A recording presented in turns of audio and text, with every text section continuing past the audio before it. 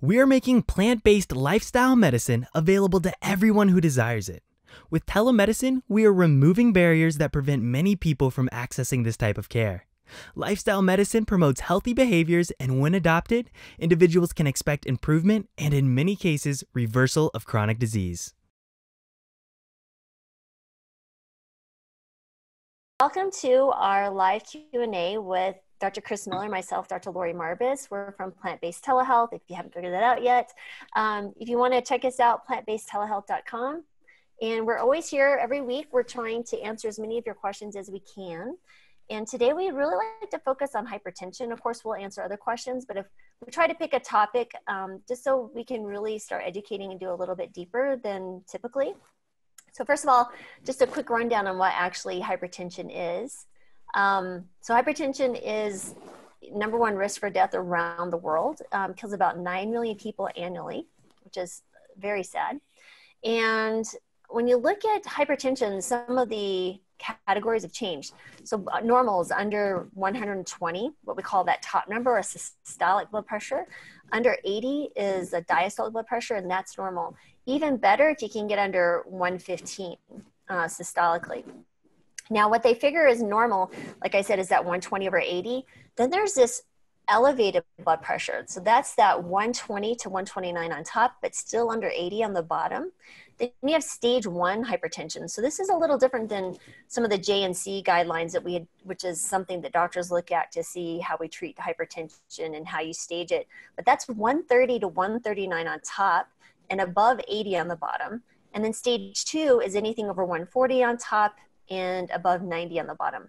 So what just the numbers are real quick, and then we'll dive in, is that systolic number is basically when your heart beats. The whole idea is all it is just beating, pumping out blood, then it rests between beats and it fills up with blood.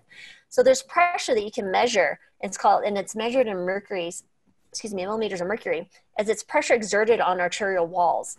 So as the arteries take blood away from the heart, that's a good way. A is away. That's one of our mnemonics that we're learning in undergrad and in medical school, is like A is away. As the heart is contracting and it's pushing the blood into the aorta, the big artery that leaves the heart, that is where we're measuring that blood pressure is that top. So that's why that number is higher, because it's actually pushing and contracting and pushing the blood flow out. Versus the diastolic, or the bottom number, is it's when the heart is not beating, it's resting between beats and it's refilling with blood. So that's the blood pressure that's being exerted, the pressure being exerted on the arteries during that rest period. So that's what we call blood pressure. Systolic on top with the contraction. Systole means contraction. Diastole means relaxation, and it's not contracting. And then just one last thing is, when you're measuring your blood pressure, when they're listening, what they do is they they literally cut off the blood pressure. So you have this artery here, and we're listening, and we pump it up. And we usually go about 20 to 30 millimeters before you don't hear it anymore. And then you slowly release the valve, about 2 millimeters of mercury a second. And what we're listening for is the first sound, that's the top number. And then the very last sound we hear is the bottom number. So that's literally blood pressure in a very quick nutshell. So should we just, good. Did you add anything to that? No, that's great. I think that's fantastic. I think that'll help understand as we start talking about treatment and management and why the numbers need to be a certain level. So that's great. Perfect. Yeah, because I was really, before we dive into like, oh, well, this drops your systolic blood pressure this much. I was like, well, why don't we just set the ground with some basic definitions? But here we go. We have some questions. Let's see here. Everybody said they like the time too, which is great. So can a whole food plant-based diet help with electrical abnormalities like AFib, atrial fibrillation, which is an irregularity? It's an arrhythmia.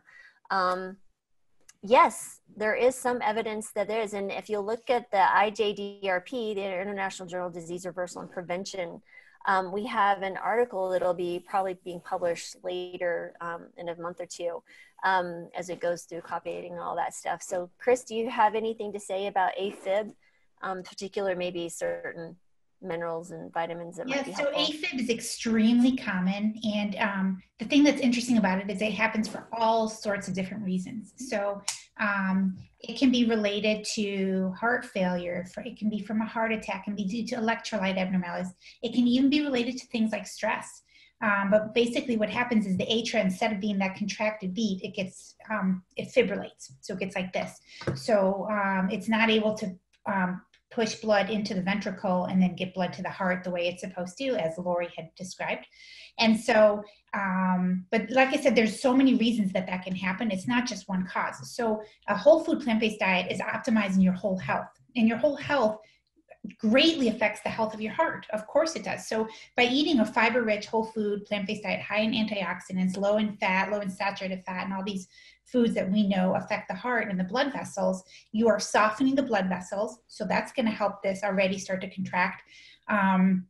If it's due to things like heart failure, if it's due to things like electrolyte abnormalities, that actually can start to improve with the whole food plant-based diet. And that's some of the article that that is in the IJDRP journal, some of the patients that we see improving. So there have been patients that have significantly improved end result AFib, but not everyone. If it's been permanent damage, if it's scarred along the electrical system, then that may not fully improve, but you're still benefiting because you're improving all the other risk factors that go with it. And there are significant risk factors such as stroke with AFib. So everything you do to help benefit is essential. So very optimistic with that one. Absolutely, you're exactly right. And so one of my dear friends is a cardiologist who specializes in, electrical interferences, or you could say arrhythmias of the heart, and she's plant-based and truly believes it. So really cool thing, guys, is to go to a whole food plant-based diet and just make sure you're optimizing potassium and magnesium in your diet as well. So we have another question. I've got about 4 questions running around here. So this one is type 1.5, strict plant-based fat under 20% for 4 months. She says she's 5'4", 130 pounds.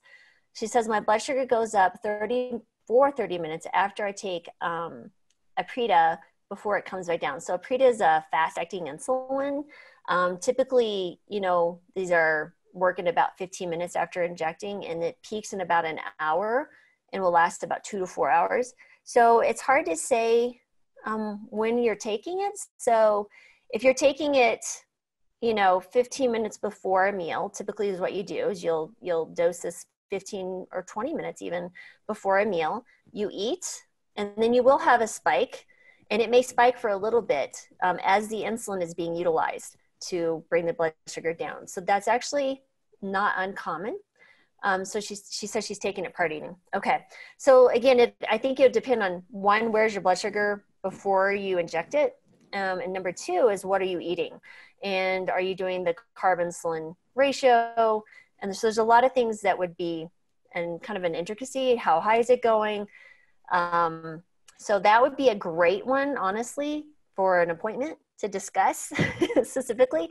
But Chris, do you have any other thoughts on that? No, as well? It has so much to do with where you are before your meal and what you're eating. I agree with that, and how much you're exercising as well, and how sensitive you are. So there's a lot of factors that would play in, and that would help as you tweak all of those. You could get that in better control. So yeah, she says that it doesn't matter what the number I'm at when it happens, as soon as I take the Aprita. So honestly, that's where maybe a continuous glucose monitor, and you may already be doing that. So looking at the actual data, and then when you're taking it and the food, she says she does CGM. So Tessa, I don't know what state you're in, but it would be awesome if you'd consider making an appointment with us. We'd be happy to dive into that with you. Can it be a liver, the liver? That depends. So there's a lot of things to focus on when you're looking at, especially type 1.5 diabetic, which is later onset autoimmune diabetes.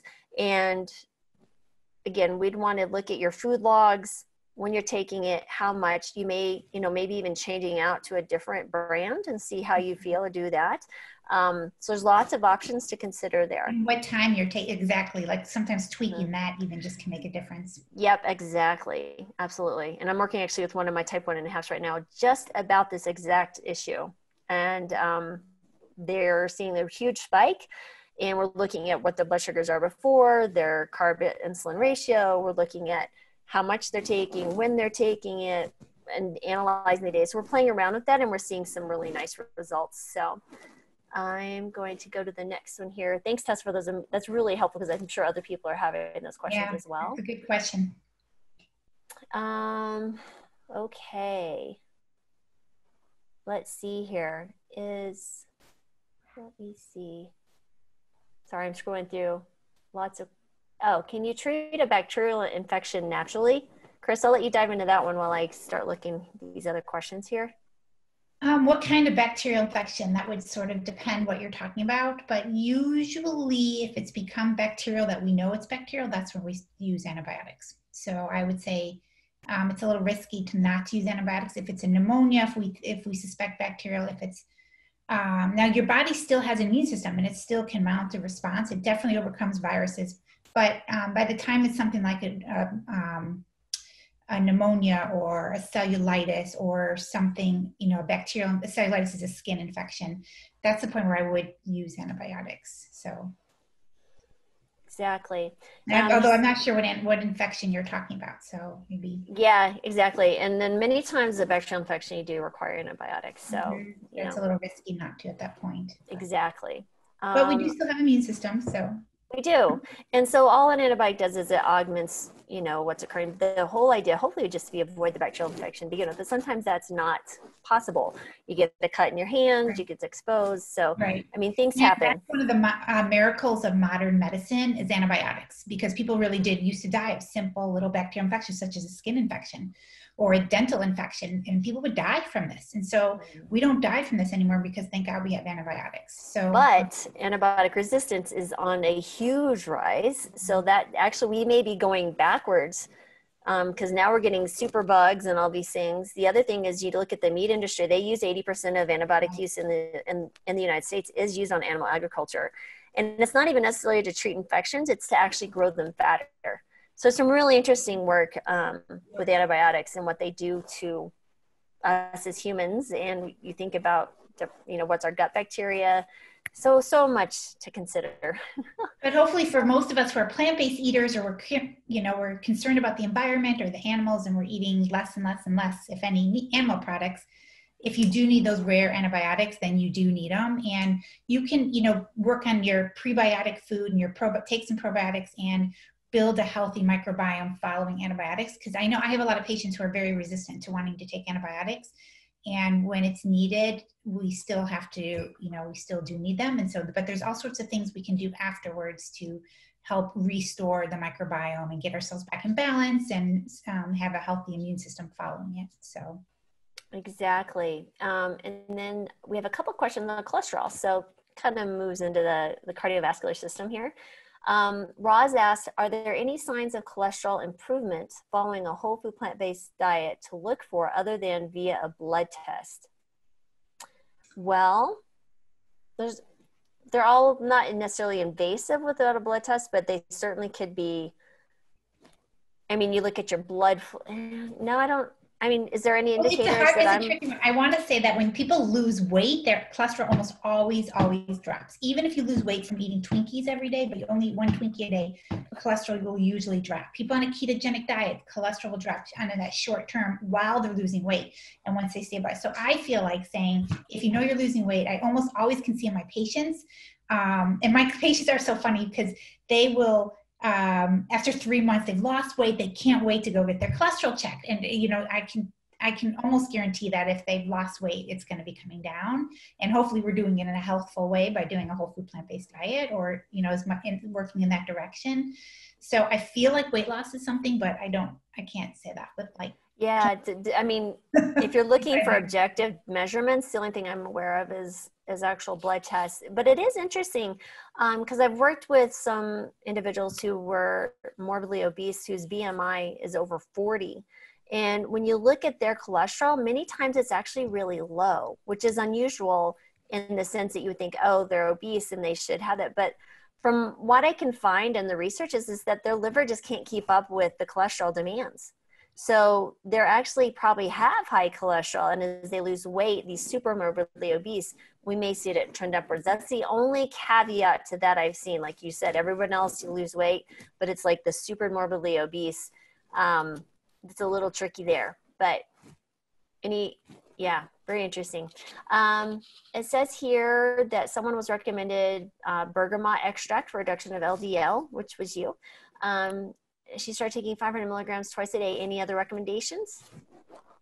For high cholesterol, so I don't know anything about you, but if hopefully you're doing a whole food plant-based diet, lots of fiber, things like oats for breakfast, beans, legumes, leafy greens, berries, flax, chia seeds. These are some of my standard lowering cholesterol type foods.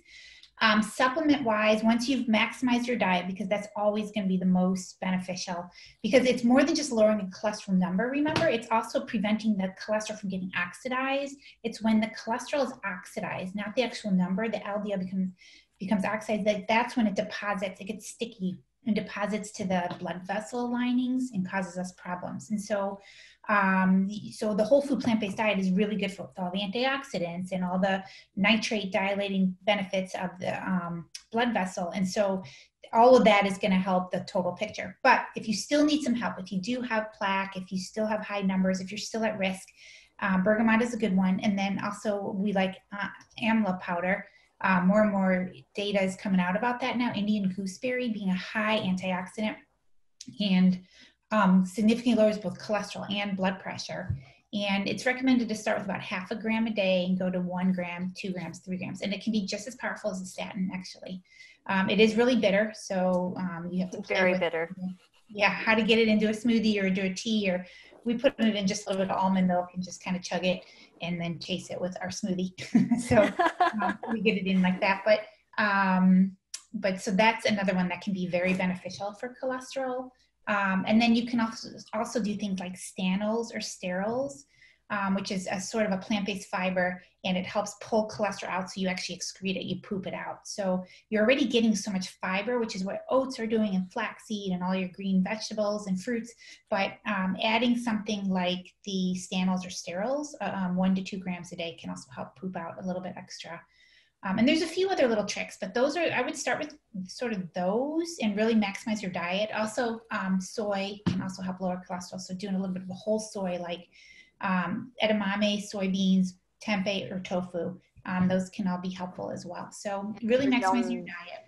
Yeah, and then, Brazil nuts, probably two a week is all you need. And they think, from what the research I could see, it's something to do with the high selenium.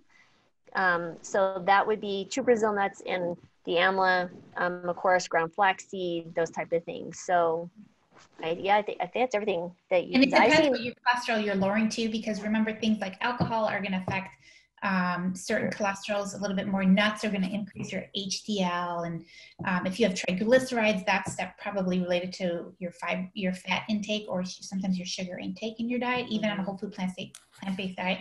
If you're eating processed foods or too much sweeteners, we can see numbers with that. Lowering fat intake can play. So there's certain things we can do to adjust a diet as well, based on each person, because people handle fat differently. And so even on a whole food plant-based diet, we'll adjust that as well. So hopefully those are some tips for you to start with. And then there's just some individuals who have genetically predisposition to have high cholesterol. So it's even more important that you do everything you can, that you can modify, for sure. And then just on occasion, some people still need to have medications, unfortunately, but that's just the way it is. And I would not. Hopefully it's less, and they're reducing all their other risks, and they're reducing complications because they have such a healthful diet and lifestyle. And so, but even this is interesting. Cholesterol is actually a response to something going on in your body. And so, although the genetic one is when you're not getting rid of the cholesterol as well, your receptors aren't as working, but it goes up acutely in response to things. So gaining weight, eating late at night, so doing things like intermittent fasting, being stressed out. And I've had patients come who are highly stressed, and all of a sudden their numbers up, and we talk about it after. It's like, well, okay, what was going on here?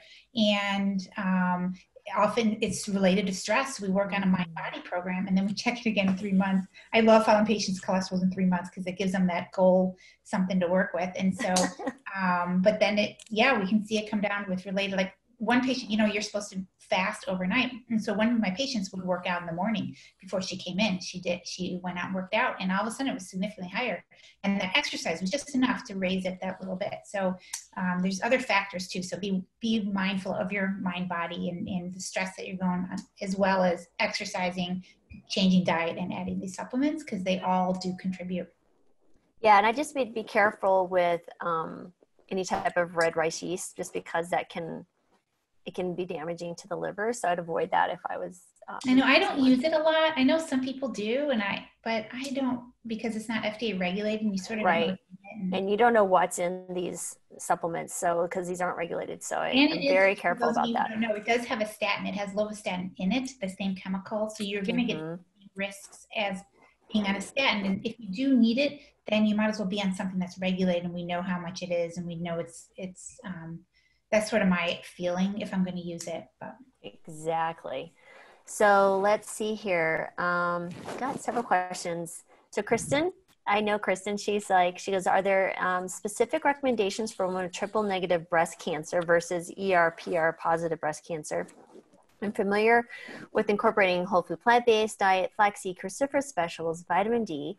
I wonder if there were other specific recommendations when you have triple negative breast cancer. Thanks for being pioneers in plant-based medicine online. So just from my own family risk factors, my mother had breast cancer, her mother and all their sisters, cousins have died. So I'm ultra paranoid about that. The things that would be, besides what she mentioned here, would be soy products, tempeh, tofu, those type of things, edamames, and then also mushrooms. Mushrooms are significant to help more for the estrogen positive, but for the triple negative, I mean, all you can do is literally just work on your diet and improve your lifestyle, sleep, stress, like you're saying, that mind-body experience is so very important. But then you have to look at genetics, and sometimes the genetics are just not in your favor. But Chris, do you have any other thoughts there? Exactly what you said. So the whole food plant-based diet, like for any breast cancer. I was also reading, though, that for breast cancer, just in general, that it takes more significant exercise than just moderate exercise. Moderate exercise, the 30 minutes a day, can help with many cancers, but for breast cancer, that needs to be actually a sweat, more intense exercise. So that was interesting. And then it's what Lori said too, and what you said about increasing the phytoestrogen. So that's in your flax seeds, your green leafy vegetables, your soy products. So I would do those same things. Yeah, that triple negative makes it a little bit tougher. And there is a good resource, Dr. Christy Funk. She gives a lot of talks in Facebook, and she's someone who might be interesting to read about. Yeah. She wrote a book called Breast, the Owner's Manual. I have it right here. I've been trying to get her on the podcast. So hope that helps, Kristen. That's a tough case there. Let's see here. One other question. So here, my husband has type 2 diabetes. He has been on metformin, ARB, and hydrochlorothiazide, and a statin. So an ARB is just a type of blood pressure medication. He's not totally whole food plant-based. She says I am. He eats what I make. That's good. But we'll eat on occasional chicken wrap, etc. I wonder if he still needs a hydrochlorothiazide. How can we determine that? I'm retired RN. He does not like me to check his blood pressure. He has always had white coat syndrome. Your thoughts? Well, I'm so glad this is kind of focusing back around what we want to talk about today is high blood pressure. So there's a thing called white coat hypertension that people get really nervous about. Someone doesn't even have to be in a white coat, but going to a medical practice and having someone's blood pressure checked, it can actually raise it because of the stress, which is exactly what we're talking about. So a couple of things. Number one, you shouldn't be diagnosing high blood pressure on a one time. Like if you go into your doctor and like, oh, your blood pressure is high, unless it's really high or something. But, if they just the one time, like, we're going to start you meds, it should be over a period of 2 to 3 or more. And also maybe even, there's ambulatory measuring of blood pressure, which is they hook you up to the little machine and it does it automatically for a period of 24 hours or something.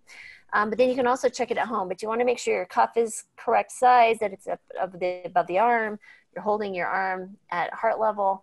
And you should be checking it first in the arm that has typically the highest blood pressure, which is oftentimes the left side. But you want to check your blood pressure. Then after you've been sitting, no talking, resting in an upright position for about 5 minutes, that will give you an accurate blood pressure, not laying down, not after you're talking, not after you've been smoking or exercising or eating. You want to just, give yourself half hour if you've been smoking or exercising or something. You want to be nice and calm. And that would be the first thing would be, maybe you can get a blood pressure cuff to check for himself. It could be an automated one, and then have him check his own blood pressure when nobody's around. That would be one thing for sure. I certainly, obviously being telehealth, I have to utilize. And the key here is it's just understand we don't know if he needs to stop it until we have data. So data is the key to making any accurate decision in medicine, I feel. You can't just guess. You know, that's what a lot of doctors we have struggles with our nutrition is that they're just telling you, oh, eat a low carb diet if you have type 2 diabetes. Well, that's really the opposite of what we should be eating. So I'm not talking about refined carbs. I'm talking about whole food carbs.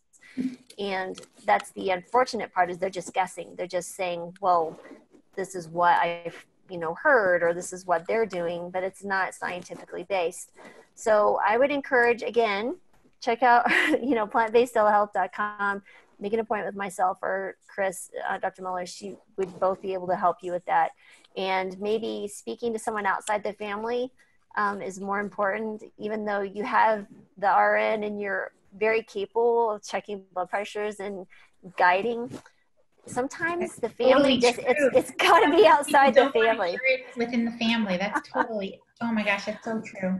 Absolutely. It's so important. And then if he's still, if he's still a type 2 diabetic, there may be some things that we can encourage him to do to reverse the diabetes if possible. And then, look at the statin and his other risk factors and the ARB. And so there may be and the statin may be falsely raising some of his blood sugar. So there's some other things there to consider that he would be a perfect patient for us. So Todi, I hope you check that out because that's... And I would add, remember that when someone has white coat hypertension, so that means that your thoughts and the stress of checking blood pressure are raising it. So your thoughts, when you put yourself in your happy place, in a calming place, actually can lower it I've seen it up to as much as 10 points systolic that it changes. And this, you can kind of make it like a game. And this is what I do with my patients. So they'll sit down and I'll get a blood pressure on them while they're talking to me. Oh, Dr. Miller, blah, blah, blah, whatever's going on. And we're getting a blood pressure. And I know it's going to be high because they're talking. What Lori said, it shouldn't be high. You shouldn't be talking. You should be sitting and resting and breathing and calm. So as they're talking to me, I'm trying to get a blood pressure and they're still talking. And so it's going to be high. So then I sit them down quietly and I say, go to your happy place. Where's your happy place? Go there right now. So we're not talking. I just give them that few minutes to calm down, to be in that happy place. It almost always drops by 10 points. And so, or whatever, that's the most, something between 0 and 10 points, it'll drop in many people. And so play with that with your husband, make it kind of fun, or have it be like a game, or see what the effects are. Can he calm it down by going to that happy place? And it really does matter. And actually white coat hypertension is now proven to be a risk factor. So if it is high with that's something you do want to pay attention. Then you want to work more on a mind-body program. And so there's a lot of little tricks in addition to everything else that you said, Lori, that I like to play with my patients and kind of make it a little more fun. And I'll often do a challenge with my patients. So if their goal is to lower blood pressure and they feel like they're getting the side effects of the medications, they don't want to be on them, their goal is to work towards needing less medications over time, then let's do a challenge. Maybe we can, wherever he is in his diet right now, can he step it up for 30 days? What is he willing to do for 30 days? Doing these mind-body activities, having a fun with checking his blood pressure, monitoring it to get the data like Lori was saying. And at the end of 30 days, oftentimes people will start to see results, and then you can do another challenge, 30 days, and step it up even more, like without going crazy or feeling like overcommitted or, oh my God, there's no way I could do this, but find out where he is right now and what could he step up and watch, because it really matters. The power of food and lifestyle, it's so powerful. So if he commits to something, it's almost likely that he's going to see some change and then want to keep going. So hopefully that will help you and him and get inspired. And it's been really interesting. I had one patient, it was really fascinating. Stress and anxiety would drive up her blood pressure, and we're just having the heck of a time getting it down. So I taught her the 4-7-8 breathing, which we know we've talked about, and you're very familiar with because Dr. Wheel and in Arizona. But what that is, it's just meditative breathing in a sense that you're going to do this in 4 cycles. You breathe in over 4, you hold your breath for 7, and you breathe out over 8. And her blood pressure, no kidding, I would check it beforehand, and we check it again after doing that breathing, drop 15 points. It's the most amazing thing ever. And there's lots of reasons for that. There's certain, parts of the nervous system that are actually engaged, and those deep breaths, your stress is decreasing because you're focusing on the counting and the breathing.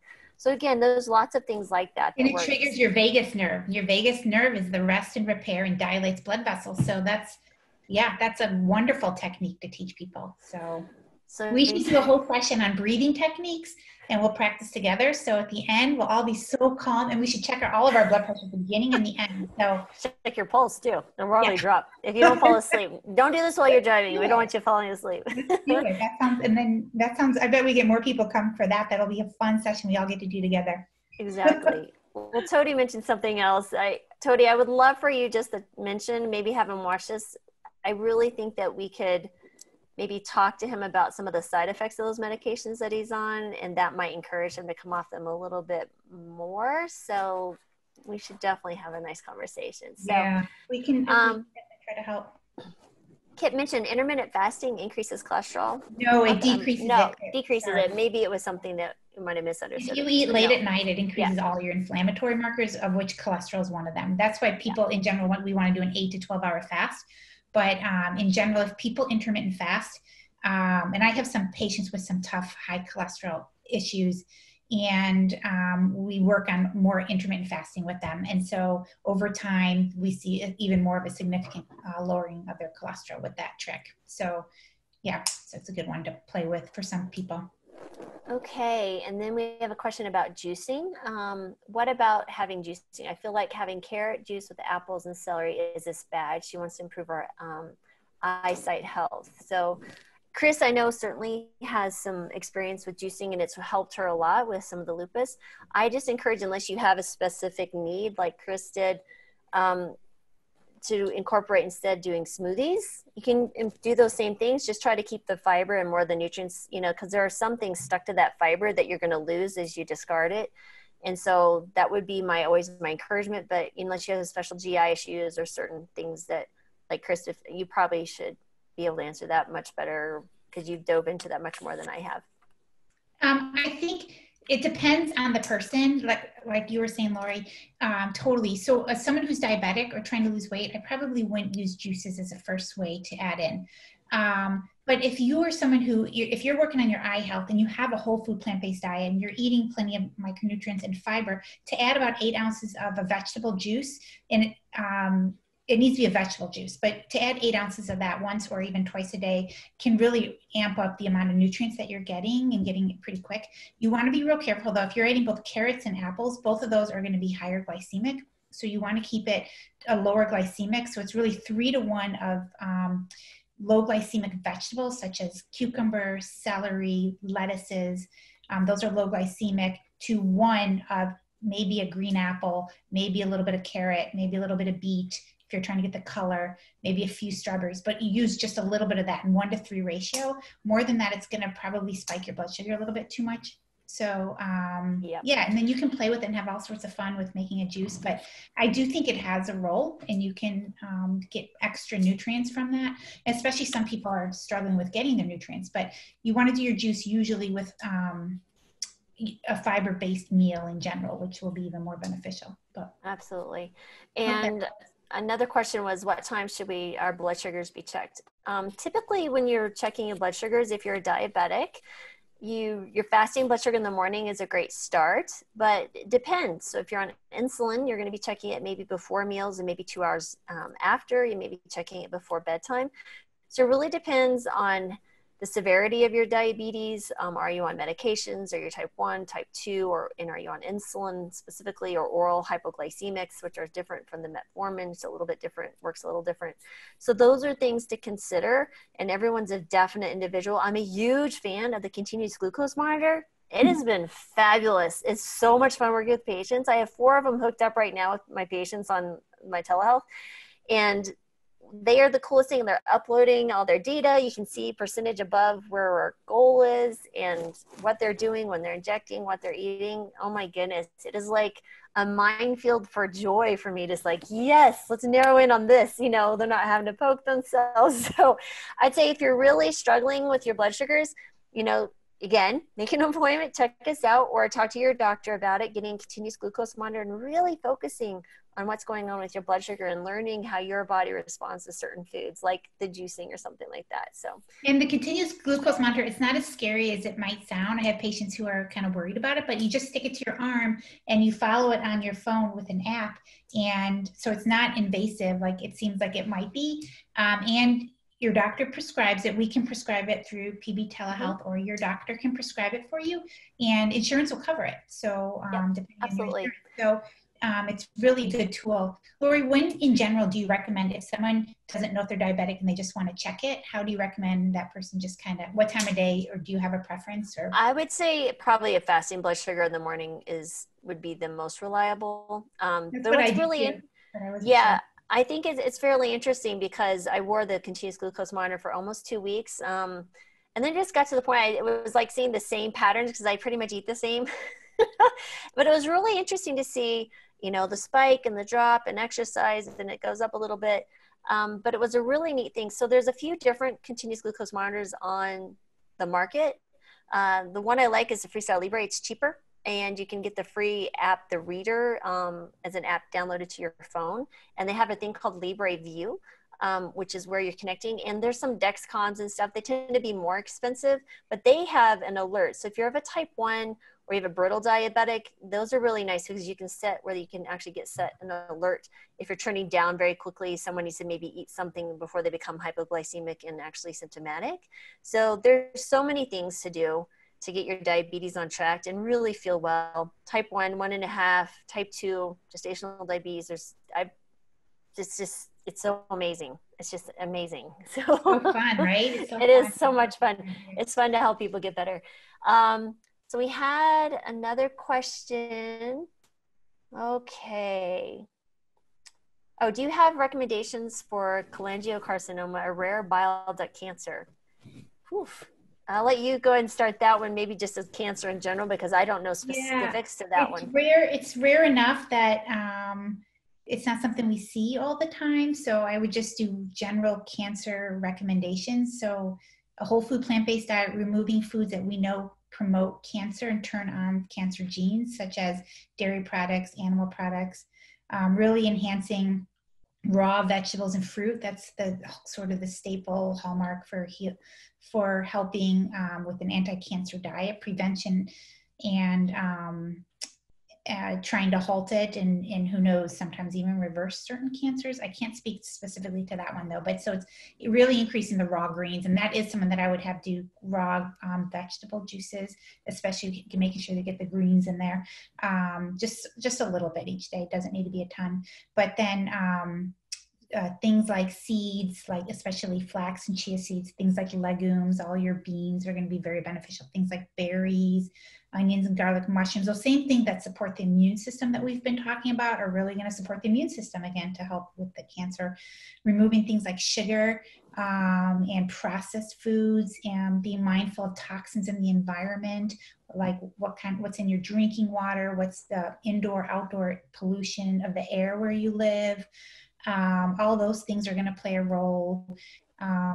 So I would just, and then exercise, stress reduction, of course, sleep, because your body's healing during that. And that's really important. There's so much with renewing and regenerating ourselves, how we restore ourselves, that really matters. So how we move, how we sleep, how we play, how we connect, how much gratitude we have, whether we're holding grudges on people. There's a lot of evidence with all of that really affecting the immune system. And I know I personally have had to work on that a lot in addition to my diet. So really building a comprehensive integrated plan, which is something I try to help with my patients. So we build a comprehensive integrated plan that is from what they're eating to how they're restoring and revitalizing themselves, to how they're moving, how they're sleeping, how they're living, everything that's in their life, and try to really get on track. But for that one specifically, Lori, I don't know specifically about that. Not that I'm aware of. It's exactly what you're saying. So that's where I would say you want to optimize your health as best you can. So incorporating all those things that you described, your diet, your stress, your sleep, your exercise. And so that when you do have treatment, that you'll respond more appropriately, you'll recover more. And I've certainly seen that in patients of mine who have gone through chemoradiation and they went to a whole food plant-based diet, they just did so much better than they probably would have continued eating, a standard American diet. And sometimes, I have to be careful what I say, but sometimes you'll hear advice from medical professionals to just eat enough calories because you're cancer. I don't agree with that. I still at least eat the right calories. I know, So, I agree. yeah. I'm with you on that one, Lori. Like, it worries me when they just want them eating like a milk-based drink when that's going to promote cancer, or giving them ice cream because that's all that they want.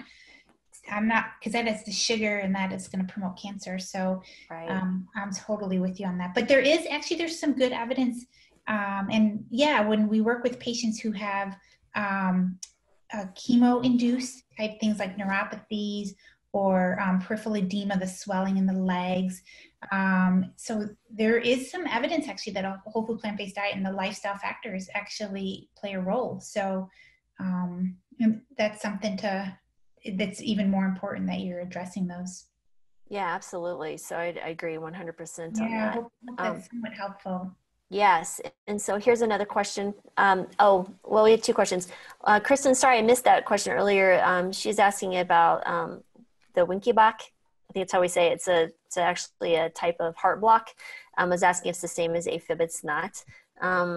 Diet, I'm not aware of helping that. I'm not aware of typically, it it's more of either. a structural issue versus a dietary electrolyte issue type thing. So, Although it's still good to optimize your diet and your electrolytes and your whole heart function and your blood vessel function. So there is benefit, but I don't know that it will reverse that because it's a structure. No, not at all.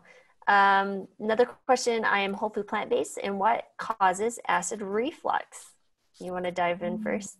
Yeah, so acid reflux is very interesting because it's so common. For one, people don't even often tell me about it when they come to see, or you're probably the same thing, tell us about it as patients because it's so common.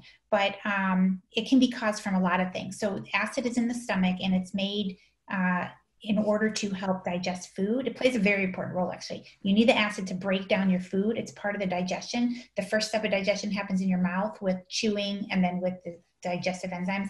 And then the acid in your stomach is going to help further break down your foods. So it's important for that. It's also important, though, in that it prevents bacterial or viral infections. So if you were to eat something that's been exposed to something, say either food poisoning or some other contaminant, the acid actually deactivates some of that. And so that's why there's evidence now that people on proton pump inhibitors have more pneumonias because some of the acid, the acid's not there anymore. And so you're not getting rid of the bacteria that's from the food. So acid plays a very important role, and it has to do a lot with the type of food you're eating. So when people aren't eating fiber-rich foods, fiber isn't moving through the gut very, very efficiently. And so it moves kind of slower and it has more chance of backing up.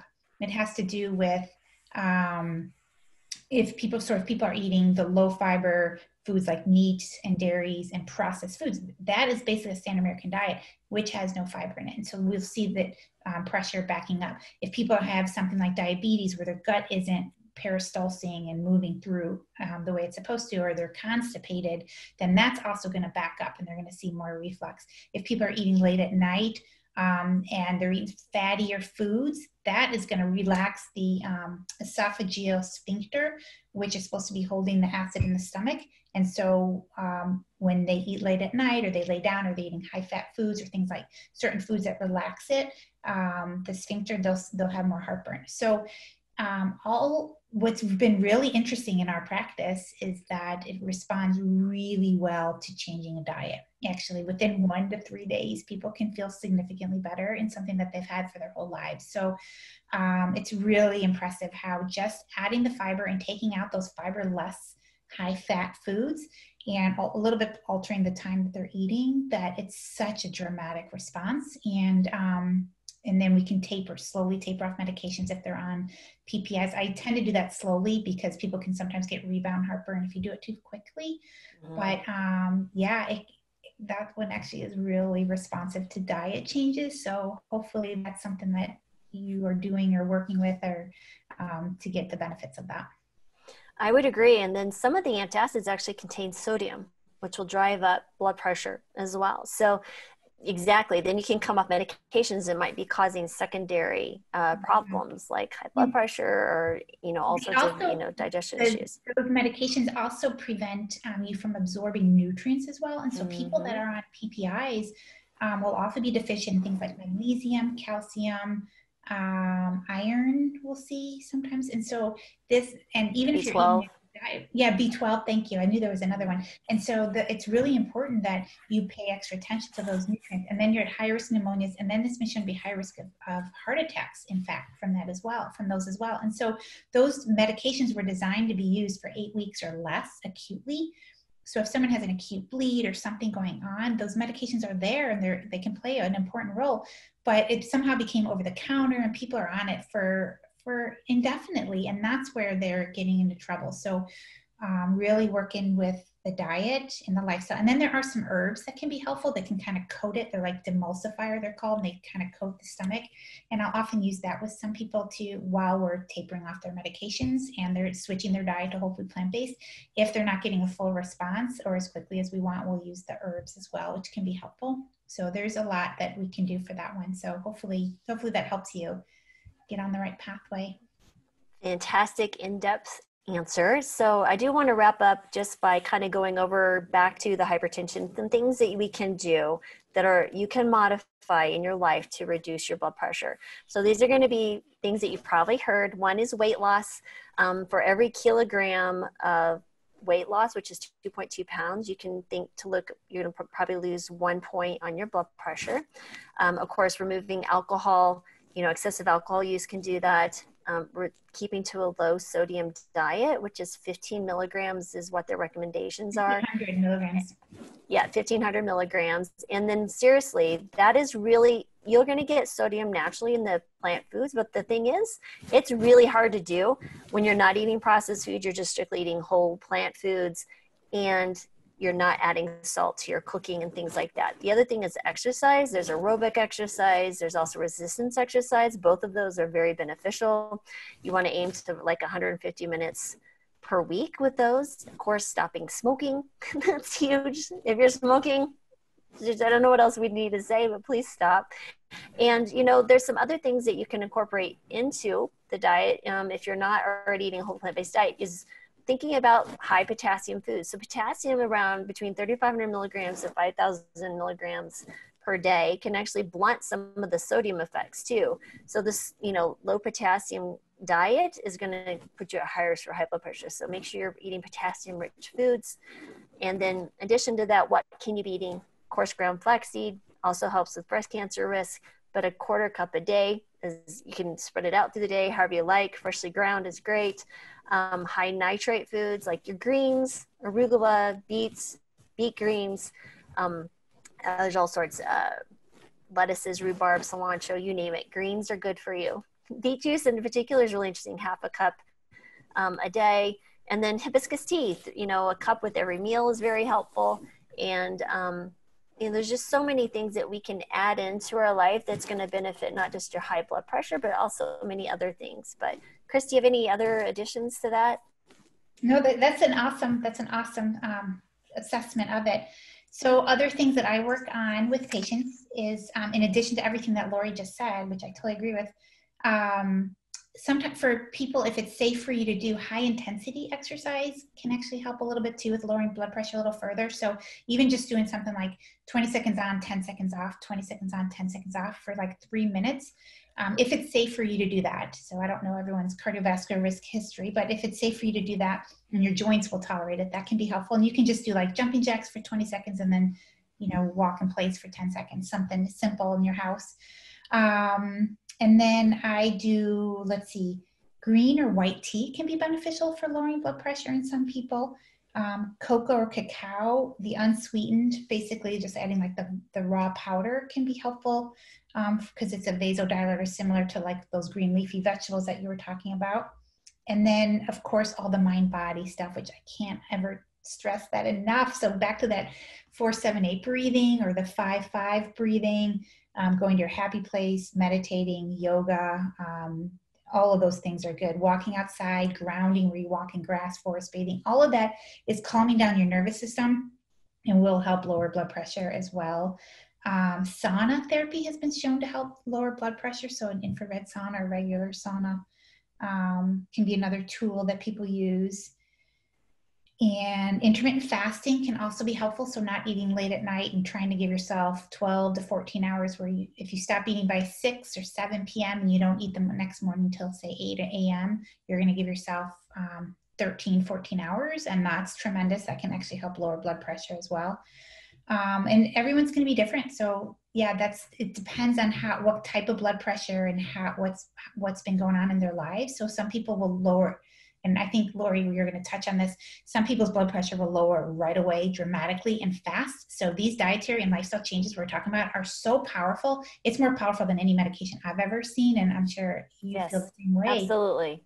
So if you're on medications, you have to be monitoring it. You have to be cutting back aggressively. And that's what we've been helping people with in our practice, to cut back the meds so it doesn't get unsafe, because you can get lightheaded, pass out, fall, hit your head, have all sorts of problems, or even have a heart attack or kidney issues from your blood pressure being too low acutely, if you change your diet and you don't make the appropriate changes. So it's a dramatic effect that the diet and lifestyle has. So just being mindful of that and monitoring it and having someone help you if you're on medications.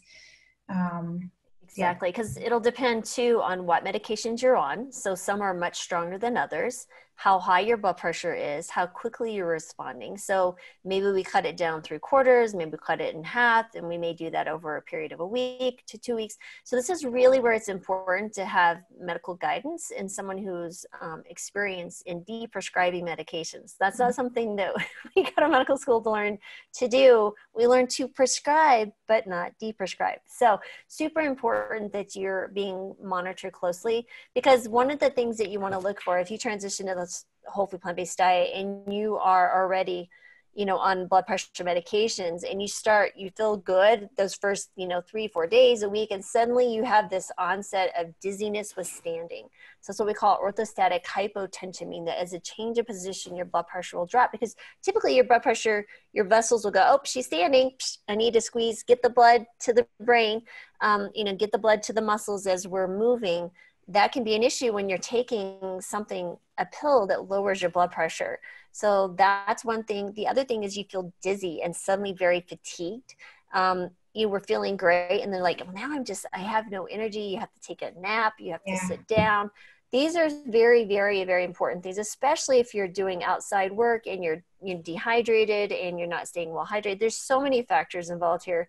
So please, either us or your doctor, just make sure that you're being followed carefully. And the other thing just to keep in mind kind of goes back to that question that we had earlier.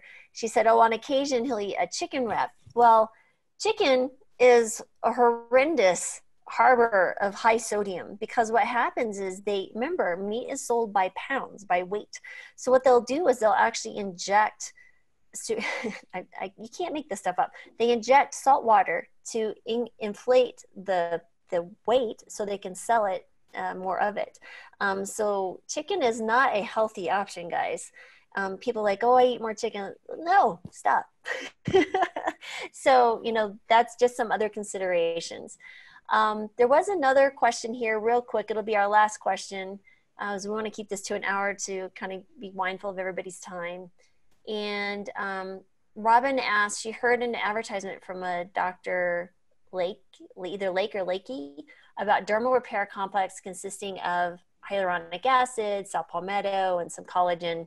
Is this rejuvenating skin or joint care? And I know I have my thoughts on these type of supplements that people are pushing, but Chris, go ahead if you want to. I don't have much to say. I don't really use or recommend that a lot. I know things like collagen I don't typically recommend, because that's just amino acids that your body can build itself. And by eating a healthier diet that vasodilates, I try to work more to increase blood flow to the skin and make sure they have all the nutrients through a colorful, antioxidant-rich, nutrient-dense diet. So I don't use a lot of that. So I guess I don't really have much that I can say. Yeah, and I'm always wary when people are saying high potency this or high potency that or doing this. One, we don't know what's in it. It's not FDA regulated. People can make outrageous claims. So You know, there are a few supplements that we recommend: B12, vitamin D, maybe omega-3s, depending on the individual. But again, these are individual. Everyone should be taking B12 on a plant-based diet. No excuses, and that's just what you need to do. But you know, vitamin D, maybe your level's okay. Maybe you don't need the omega-3s. Again, these are things that depends. Iodine, you know, K2. But these are actually because the diet may not have sufficient quantities if you're not eating certain types of plant foods. So again, when you see someone touting, you know, lectin inhibitors or something crazy like that, there's typically a reason behind that. So I'm always wary. And so let's not look for shortcuts with supplements, but let's look at just supplements to make a already super healthy diet that much better. And it doesn't take much. There's just a few things that we look at. So I would say always be wary. Dive into the science if you're really curious. But honestly, I just typically just keep on strolling. Life's too busy to be drawn into these type of claims. And remember, any high potency, anything, an herb, a supplement can be dangerous. You can even drink too much water, drink too quickly, and it lowers your sodium. So too much of anything cannot be good. So just be very, very wary and careful. So, you know, we don't want to fall victim to these type of marketing schemes. And that being said, if it's your primary doctor or your doctor recommending it, then I would, definitely look into the research before I would tell you to stop it, but just be cautious. Yeah, be cautious or ask another physician their recommendations for sure. And that's completely reasonable. So I think we've answered all the questions, and you guys have been a great audience. So Yeah, we thank so you for the appreciate fun it. questions, you guys. I hope we got you understanding a little bit about high blood pressure and everything else. Absolutely. And we'll be back next Thursday, same time, same place. And we're signing off. Don't forget plantbasedtelehealth.com. If you need a plant-based doc, please share to your friends and family about us. And we really appreciate you guys being part of our community.